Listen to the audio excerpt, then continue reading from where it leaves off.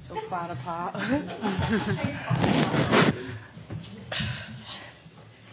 Afternoon, everyone. We've got Grace and Khiara here. Anton, we'll start with you. Grace, Khiara, nice to see you. Welcome. Thank you. Hope this isn't too weird and intimidating. I don't know who wants to go first, but look, obviously the obvious question is, how does it feel to be sitting here, part of a senior squad? I'll go first. I think, yeah, it's just amazing. I don't think it's anything that no one of us expected to be so soon called up. Obviously, the season started like 4 weeks ago. But yeah, I think we both made good starts to the season, and yeah, it's just so surreal to be here, to be honest. Yeah, I agree with Khiara, you know, obviously you dream when you're a little girl, and like she said, it's very soon, but just taking it in your stride, but it's an unbelievable feeling. Grace, talk to me about what it's like to receive that call. Well, we actually both missed the first call, which is embarrassing, and obviously Sina must have been thinking, these youngsters. But then when I seen a call the second time, I could see a profile picture, and it was obviously Sina, and I was like, wow, like, you know, you just don't expect it. You're sort of speechless. And then when she told me I'd be joining them and stuff like that, you know, it's, yeah, it's just back to that feeling of just, wow. I have two follow-up questions to that then. One, why did you miss the call? And two, what does Sarina Wiegman's profile picture look like? Is it like... I've had that question a few times today, honestly. I missed the call because where I live, there's literally no signal, so it doesn't come through. But then if you call me on WhatsApp, so anyone that wants to call me on WhatsApp, because that's how it comes through. And a picture's just quite a serious one here in, you know, the England kit, you know, playing it cool. Of course it is. Yeah. Of course it is. Khiara, what was it like though when you got that call? Obviously Grace mentioned, but I missed it as well. I was driving, and then obviously I've gone back on my phone and I've seen Sarina's picture. I was like, maybe I should call her back to see what she wants. And then, yeah, obviously she delivered the great news, and yeah, I was just buzzing. Well, we saw you training today with Mary Earps. How does that feel to be training with and competing against the keeper that is currently seen as the best in the world? Yeah, obviously she's so good. Like, she's proven to everyone over like this past year that she is so good and the best in the world, and she can achieve anything. Obviously, it's a bit surreal that I am here with her, but obviously training with Ellie and Sandy during the week, it like steadies the nerves a bit more because they're two brilliant keepers as well. And look, obviously, we can talk a lot about representation in the game this week. Should you, or when you make your debut, either now or at some point, you will be the first player of colour to play in goal for the Lionesses. How does that feel, and how much of an important moment is that, considering we talked about the history of black goalkeepers in the past? Yeah, obviously, I think it's important for anyone to make the debut, but obviously coming from a background of colour, there's not many of us. I think we're starting to see a rise, and I'm just happy that I could be an inspiration to obviously anyone out there that's thinking, maybe I will get judged, or maybe it's not for me. But yeah, I feel like I'm just grateful to be in a position where I can be a role model to them people. Grace, I'm interested to know what it's been like for you for the start of this season. You've gone out on loan. How much are you enjoying it? A lot, you know. It was something I was big on in the summer, getting that loan to go and just play and, you know, experience and get confidence. And since I joined Tottenham, that's all the manager's given me, confidence to express myself, be me, create, and I'm really enjoying like the life in London, Tottenham, my teammates, the manager. I'm really feeling myself, and I like that. And what about that goal, the screamer? Yeah, well, you know, we put in a really good performance, so to get that goal was really rewarding because we definitely deserved that win, so yeah, it was nice. So it's your performances that's got you this call up. And Khiara as well, you've been in goal at Manchester City. How much confidence did you gain by getting the nod to be in goal at the start of the season? Yeah, I think I'm always going to be grateful for Gareth for obviously giving me the chance to show what I'm about. And obviously in the past, there's been times where I haven't been able to show that because there's better competition out there. But I feel like he said in pre-season that it's going to be a clean slate and it's going to be for what, like, the decision's going to be what's best for the team. And I think, yeah, I'm just grateful that he's given me the opportunity and now I'm here.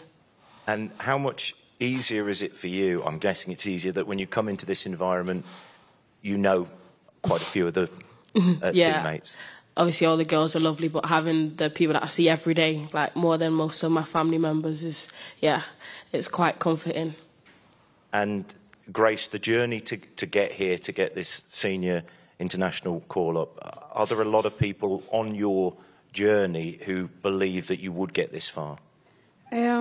Yeah, definitely. I don't know if they thought it would be this soon, but there's people, like, I'm lucky to have had so many people that believed in me, and for such a young player, I've been at quite a few clubs as well, so I had quite a lot of messages from them, different clubs and staff members, and yeah, I think they believed in me, and that's important to have them people in your life. And the same question to you, Khiara, in terms of the people who helped you on that journey and how much support you got along the way. Yeah, I think obviously everyone can thank like their immediate family, like the mums, where they're just driving you around the whole world to every evening. Yeah, obviously cooking meals, but I think having that good support network has really benefited both of us to get here now. Go to Tom at the back. Hi both, thank you for your time and congratulations. Khiara, could I just follow up on what you were saying to Jeff about the pre-season? At what point did Gareth Taylor indicate that you'd be starting to start games, and what was that moment like? I found out the day before West Ham, like when the squad got announced. He didn't really give me any indication that I was going to play till the team got announced, and then he was like, I told you. But yeah, I didn't know till the day before the game. And how have you found those, I think, 4 league games so far? Like, how much confidence has that given you? Yeah, I think from the first game in West Ham, I feel like as a team we've grew in confidence. Obviously, coming off a tough result with Chelsea and then carrying it on, I feel like the more you play, the more minutes, the more situations you're in, you're going to gain more confidence anyways, naturally. Thank you. And Grace, please could I ask you, what was the summer like in terms of watching the World Cup, and was there any point when you were thinking, could I be there in the autumn? Like, does it feel like that's come around really quick since watching the World Cup? No, definitely. It's come around really quick, and obviously in the summer my only thought was just I want to play as much football as possible. That's why I really pushed for that loan, because I'm still young, and I think getting on that pitch week in, week out, especially in the WSL one, is really important for me at the moment. So yeah, the World Cup was very inspirational to watch, of course, but yeah, that was my thoughts. Where did you watch the final, may I ask? I actually watched the final in Brighton. Yeah, just like made a day of it, watched the final, had a nice day, yeah. But obviously it was disappointing, but made a day out of it. Well, good luck in the camp. Thank you both. Thank you. Thank you. Rachel? Hi, one for you, Khiara. I think, as far as I understand, you went to the London 2012 Olympics. Is that right? And watched Team GB. Obviously, this is an Olympic tournament. Can you tell us just a bit about your memories of that and how that maybe inspired you sitting here right now? Yeah, obviously my mum pushed me to go not just watch the Olympics, but watch more women's games. Obviously, it was growing, but I think obviously seeing it on such a big stage, like an Olympics, was just very inspiring, and obviously just it made me think that that's definitely something that I want to do in the future. So obviously we've had the Euros and the World Cup, and it could be another summer of a major tournament. People might be going, another major tournament, but obviously it sounds like it was an important experience for you. Yeah, obviously it's huge, but we got to win the Nations League and obviously qualify to get to the Olympics first. But yeah, it's definitely something that we have in mind.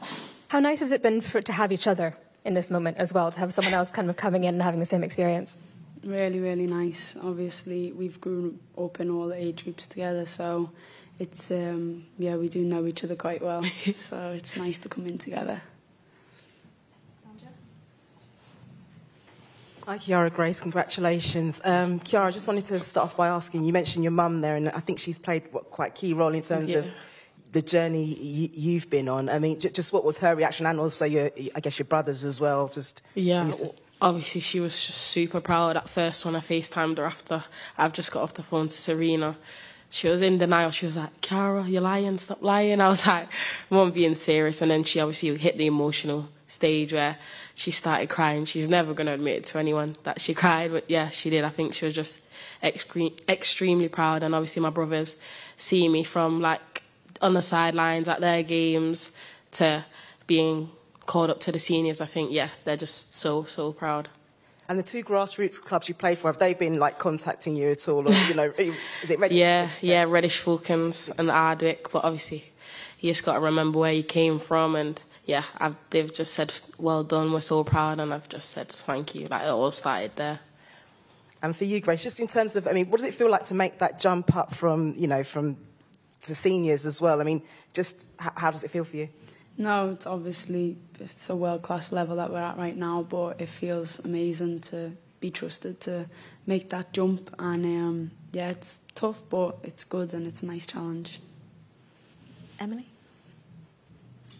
Hi both, both of you really. You mentioned just then with the coming up with the youth pathways and making that jump, how much does that prepare you to then come into the senior setup, and how important is it having the under-19s, the under-23s to kind of come into the senior setup? So important, you know, they're built there, like the way them schedules are made are built to prepare us as much as possible for this jump. And I think, yeah, it was so important to do that. Yeah, I think on and off the pitch, obviously, the standards that you hold at any youth level, like, and seniors, so, like, getting there on time, like, making sure you got everything is all so important. But, like, when you was little, you used to be like, oh. But then you come here and you see, like, it's a big thing. And, obviously, the way we play as England, on and off the pitch, shows in the seniors as well. Congratulations to you both. Grace, what's your story of kind of the first person you told after this call-up? And for you both, it must be like quite exciting, the first people you tell about an international call-up, because you know it feels like it's their success as well as yours after they've supported you for so many years. Yeah, 100%. Well, my first call was my mum, because my mum and dad are usually always together. So I thought, but the one time I called, that they wasn't together. So at the time, I rang my mum. She was really emotional. She was with me, nan and granddad at the time. So it was nice that they could tell them all at once. She said, like, Khiara's mum, I feel like I'm going to cry.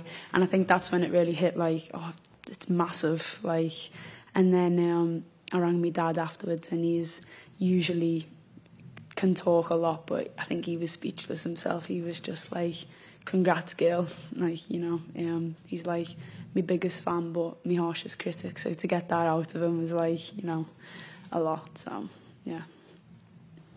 Yeah, the same as Grace. I think everyone was just so shocked. And I feel like even us, I feel like it only became real yesterday when we was in the team meeting, and obviously Serena introduced us to everyone, and yeah, and we seen everyone for that first time. I feel like that was like the pinch me moment where it was like, wow, Grace, we're actually here. But yeah. Okay, well, now you're here. Enjoy it. Thank you. Any more questions? Nope, we'll leave it there. Thanks very much. Thank you. Thank you.